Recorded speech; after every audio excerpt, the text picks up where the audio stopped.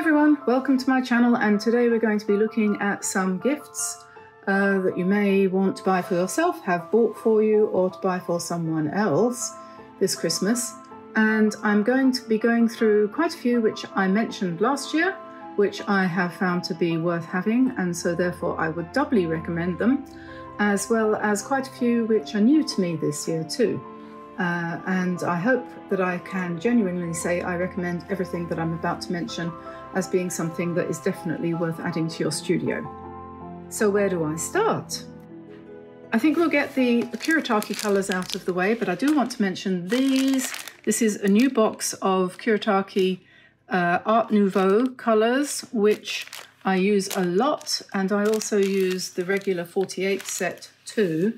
As you know, I'll put links to all of these items in the description below the video. So if you want to buy them, please go there, use our link, and we will benefit from that slightly without any cost to you. But these paints are very nice for painting flowers. They're pretty good for anything. The colours all go together, so you don't need to worry about things not being harmonious, because all the colours here in this particular set, you can use them. And in fact, even in this set here, the one that we use every single day practically, they really do work well together. They play well together, as they say. So I recommend them. Talking about paints, let's go on to Viviva. Viviva were the first people that sponsored us actually and sent us some of their new products. And this is a pan set of colours, which I have used quite a bit. I like the Viviva colours because they are very pungent and strong.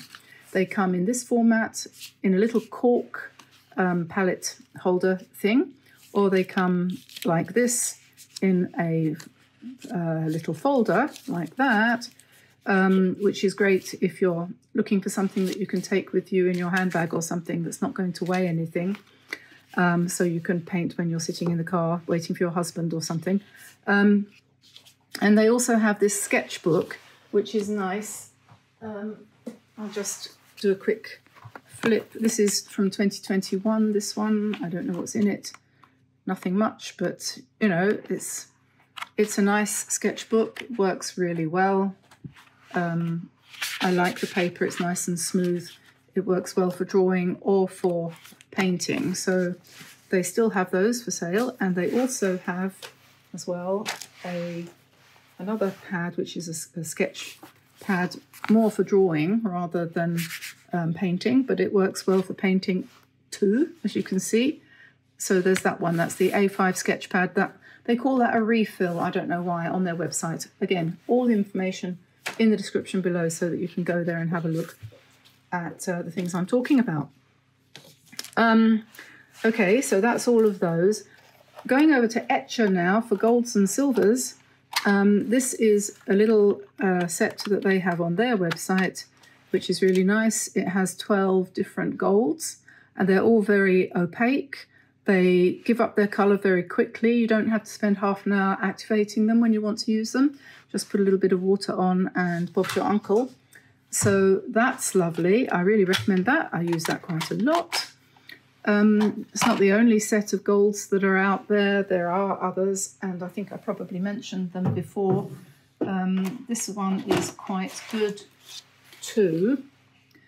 The Calero Finetech Made in Germany set, this one. You can see I've used that a lot. This one is slower to activate, but that is really the only downside. And obviously there's plenty of paint there, but it's not, I don't know, there's not as many colours, and this one is probably more vibrant or opaque, or whatever you want to call it. This is fine liners from Winsor & Newton. This is different from some of the others that we recommend, like this one, the Pigma Micron, which is fine, and this one, the Kuretake Fudenosuke Tombow pen, which has got thick and thin lines. But this one is in sepia, so it's the brown colour. And sometimes when you're doing a painting that's not so pungent in colour, not so bright, you might want to use, if you want to use line, then you might want to use sepia. I think that can be quite useful. And I'm not sure if it's all that easy to get sepia pen. I'm sure it is. But these Winsor & Newton ones are good. So I can recommend those. And while I'm still talking about pens, they also have them in black too. This is a bamboo dip pen from Japan or China. You can get these anywhere online. I always have one of those handy. And what do I use it for mostly? For scratching out lines when I want to do some scratching out on a watercolor into wet paint. But that's really handy to have, or else you can just go into the garden and find yourself a stick. This stick has been with me for a decade now, I think, and it's my favourite stick. So that's that.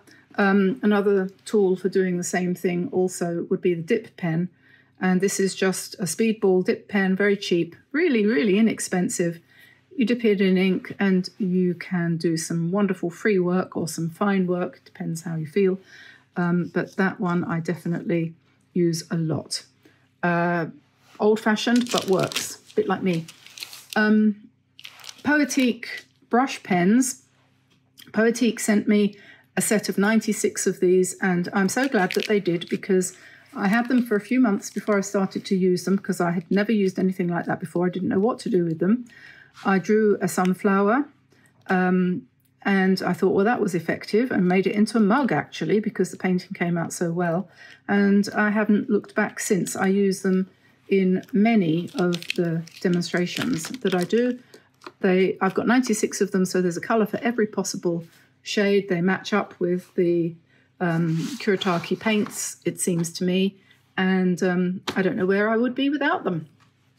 Meeden have been wonderful to me this year. They've sent me so much stuff. I've got to buy a bigger studio now. One of the things that everybody seems to quite like is this. It's meant to be a water pot. I use it to store things in, like that, because to me, a water pot, I like them like this. This is obviously a preserving jar, a mason jar or something. I have a couple or three of those lying around, and I like them to be separate from each other, because it starts to get a bit heavy, to be quite honest. But I do like it. It's very stylish, and you can put your things in it, and Bob's your uncle, as we always say. So that's nice. Meeden have got loads of stuff on their website. It's all incredibly inexpensive. You need all of it, obviously. Who doesn't? I talk about the paper somewhere else in this video. This is their watercolor paint, which is in tubes, this one. It's really good. It's quite cheap. It's perfect.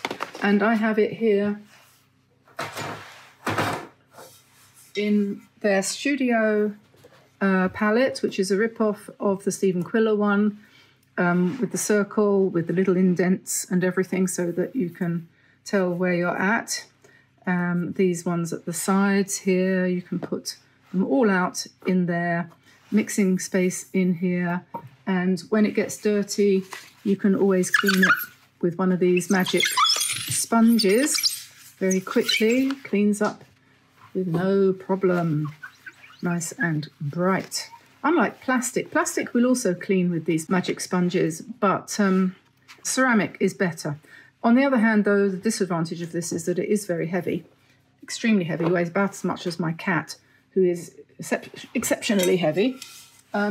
So not everybody wants to use that. So there's their paints as well. Can't say much about them except that they are a great starter set. So if you're looking for paints for a gift for somebody, can't do better than that, except you could get this one. This is a Paul Rubens set of the same sort of thing. 36 colours in little tubes. They're also very good. They look a little bit more expensive, but I'm not sure that they really are. I've tried these out. I like them. They're great. They won't fade. They mix well. Come in a nice box. What more could you want? And then there's these, the Chow Mei watercolours. This is another inexpensive set from Paul Rubens. I think these are probably more intended for children or teenagers. You've got all of these colours, mixing space here, not really adequate, but it's a start. I prefer tubes myself. I don't really like small pans, partly because a lot of the time I use brushes which are bigger than these pans, but you can do it. But that's why I like the Kuretake pans, because they're nice and big. This is fine. This is really good for traveling, painting outdoors. You know, these pans originally were intended for painting outdoors, not for studio use. That's what they were invented for. I think Winsor & Newton would agree with me on that. People do use them in their homes now, and especially if you work in a small space and you don't have much room, then you might be inclined to work with small pans like that. But if you can possibly go to the Kuretake size pan, or the idea of tubes like this one, where you squeeze them out into the big palette, like the Stephen Quiller ripoff, you will find that your painting will be much freer. Not inexpensive, but free. What next? I think I might have got to the end. Every studio needs a bunch of tape. This is a very nice washi tape set, which you can get on Amazon, link in the description below. It's good because it doesn't tear the paper, and it gives you a nice clean line if you're painting up to the edge. So that was a trip down memory lane full of great ideas that I discovered last year and have loved using with you in 2023. Now let's see what other goodies I've discovered for you to enjoy in 2024. Starting off with this little box of paints here. These are handmade paints made from scratch by Victoria in Germany. It's a collaboration between me and her. And these are the colours that I chose to go in this set. There's a dozen of them, and this is what they look like when they're swatched out. These are very delicate colours, very beautiful, and absolutely perfect for florals. I think you would agree that they would work pretty well for painting nature. And so I was quite happy with those, and I've tried them a few times, and the way they've worked out is pretty good. So they're not what you might call a budget item, but they're worth it. Each of these, she's got dozens and dozens and dozens of different colours, but this is just the one set that we put together. And they're all hand-poured, handmade, hand-mulled, everything, and they've got honey in them instead of chemicals and things like that. So if you want to go and have a look at her website at vhaquarelle.de, it's all in English. And she ships worldwide, and it doesn't take very long to get them, and everything's great. So you can trust her. She's a lovely person to deal with. And so that's that, the VH Aquarelle Cross X Diane Antone paint set. So we put that down there. And the other thing I want to recommend that you buy for yourself or for anybody else is Mead & watercolor paper. Can't really get anything much better than this for this price. They now have hot press, cold press, and rough. So you've got the 3 different textures, and they've got the 3 different sizes. They've got the 5x7 inches, the 10x7, and the 12x9. So that's every size that you could possibly wish for. I just realised I didn't grab one of the smaller ones. This is the smallest size. So we've got the 3 sizes, 1, 2, 3. You can buy them 1 pad at a time and everything. If you go to the Mead & website and type in at the point of checkout Diane 10, you get 10% off everything that you buy there. And I use this paper all the time at the moment, and I think it's very good. So I recommend that as a gift for somebody who's starting to paint, if you want to make sure that they're painting on good quality paper. I have to mention this. We've got a 2nd edition of this coming out. The first release sold out in a matter of a couple of hours, but this is coming out again in December, and you can go to the Craftamo website and purchase, and they'll send them to you as soon as they're available. It comes in this lovely box.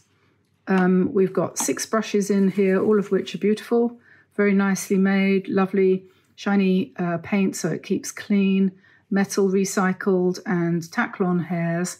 This is a size 14 round, and we also have a 9, and 4 slightly longer hairs than normal to give a bit more flex and a bit more freedom in your strokes. And plus there is a cat's tongue, which is a beautiful shape for painting leaves and petals and other parts of florals. Then we have a mop brush, which is a great free-spirited brush, I would say, and a lovely 1-inch flat. And I've talked about these at great length in videos running up to the season, so if you want to find out more, just look out for some of my earlier videos. The Christmas ones have all got mention and use of these in them. So, oh, it comes with a print as well, a 9 by whatever it is, 9 by 6 print, this painting, and that frames up quite well.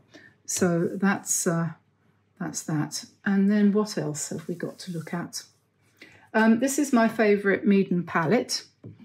I think this is my favourite one. It's got these rectangles here, and you can put a Kuretake paint pan in one of these, which works quite well, and then you can use the empty ones for mixing in. If you go to Meaden, like I said with the paper, they've got a whole load of things on there that are very interesting and make perfect presents. And I'm just going to go and get something else to show you from them. So this is another Meaden product. This is a pochade box or a painting box or an easel. And the way this works is you undo this clip at the back here. Oops, sorry, I'm clumsy. And you lift this up. That goes down like that. And then at the back here, you've got this choice of heights, and you can just put it like that. And so you've got it at about a 45-degree angle. You can then put your paint block like that, and you can paint on it. So if you find it hard to look down onto the paper when you're painting, this is great. And don't worry about it, you know, being on a slope. It doesn't matter. It's not going to make any difference to what happens to the paper, to the paint at all. And so you've got that, the angle there, and then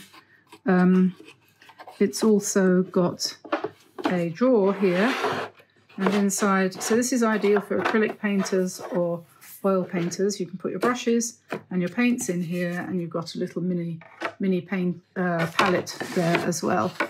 So it's all made from German beech wood, very nice quality, and yeah, you can, it makes a very good present, and a lot of people find them very useful to take when they go out outdoors, because it's got a handle. You can carry it with you, and I wouldn't say it was exactly the lightest thing I've ever come across, but yeah, it's good quality little easel. Another great idea from Meaden. I'm sorry to be stressing out on them at the moment, but they are very, very good at what they do. This little box here is a storage unit, and I've begun to label my drawers because otherwise I can't remember what's in them. And in this one I've got my Conte pencils and my pastel pencils, and in here, for example, we have fine liners of various different sorts. I do keep a lot of my things out as well, as you can see, the ones that I need to be able to grab instantly, so to speak. But, you know, I've got more stuff here than I need, and I can even put your washi tape in there. That's quite good. And it's quite nice. It's tidy, and it sits on the corner of the desk, and it's not all that expensive, actually. And you can get them either one set of 5, or you can get 2 sets, and that's fixed to, the one is fixed to the other with a little peg so they don't fall off. So that's quite nice as well. Last year, I came across this book, 365 Days of Art in Nature, and I have been working my way through it. I've done quite a lot of the projects, pretty much all of them going through. I have participated in up to, I haven't got quite to the end of it yet. I think I'm sort of around about here. Yeah, I think that was the last thing I did. And this is just a really nice way of warming up when you start to paint in the afternoon or whenever it is that you get round to it and you don't know quite what to do. You can open this up and get an idea of what I don't think I finished that one, of something to do. Still quite a few ideas in the back there, but there's another one. She's got several of these. This is by Lorna Scobie. This is, I think, the first one that came out, and I just recently bought this as well. I always buy them second-hand, so when you buy them second-hand, there's often 1 or 2 pages have been used, but actually in this one, it's hardly been touched. Luckily, hardly been touched. I don't think anyone's done anything in here at all, apart from Lorna herself. So yeah, this isn't necessarily only nature. It's all sorts of things. So lots of ideas for things to do, and just to get you started, you know, when you come to paint each day, if you do paint every day. And another thing that I have found this year is this sketchbook, which is by a company called String and Space. And it's a ring-bound sketchbook with 40 sheets of 200 grams paper in it, which is actually really nice for painting on. These are various sketches and doodles and paintings that I've done on it. And it's really nice paper, actually. It's smooth, it's like cartridge paper. It's not got the same texture as rough or cold press, but it's slightly more textured than hot press, although not much. And it's a bit thinner than the Meeden, but it is in this format, which is nice if you like to use a sketchbook and keep everything together. That is a good one. And the other one that I like too, which I found this year as well and have recommended and would still recommend, is the Canson XL mixed media book. This has got quite thick paper in it. Sorry, what does it say here? It tells you somewhere. I think it's 204. No, wait a minute. Well, anyway, it's thick. It's the same as this. It's at least 300 grams. And yeah, you can see it's very thick. And it's lovely to paint on. So is that, the String and Space, but this has got texture.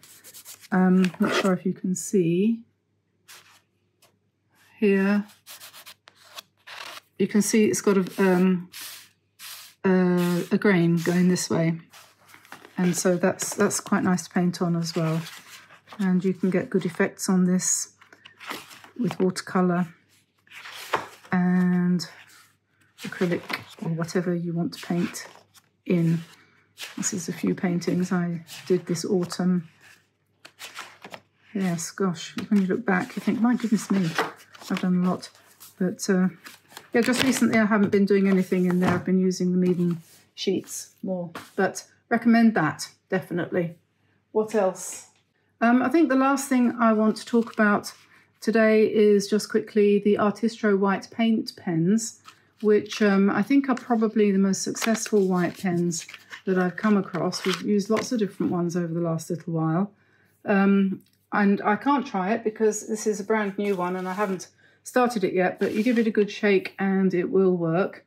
They're very inexpensive. This is the 0.7, sorry, Artistro extra fine tip, and they call them white paint pens. Don't think they're very dear at all. They're actually quite reasonable, and you can use them on, as it says here, rock, ceramic, metal, wood, porcelain, fabric, glass, stone, paper, and more. And yeah, I've been using that quite a lot, which is probably one of the reasons why I can't find it at the moment. Don't know what I've done with it. Anyway, so there we are, my recommendations for this year at the moment for your Christmas shopping. Links for all these products are in the description below the video, and also you'll find them in my Amazon shop, where you'll find all these and many more ideas. So check back often, as I'm always adding new things. Don't forget though, as well as Amazon, you can get 10% off Meeden products if you go to the Meeden.com, meedenart.com website, and you put in Diane 10, you'll get 10% off of your whole order. And plus, of course, don't forget, on our website, we have our range of custom printed mugs and other products which you can still order up till the middle of December in time for Christmas. So if you want to support us that way, that's also great. And we just put up a new mug too. which matches the Craft Mode brush box. So how about that? I will let you go now, and I hope you have a lovely time Christmas shopping this year. I haven't even started mine yet, but I did make the Christmas puddings today. So bye-bye for now then, everybody, and I'll see you again soon. Bye-bye.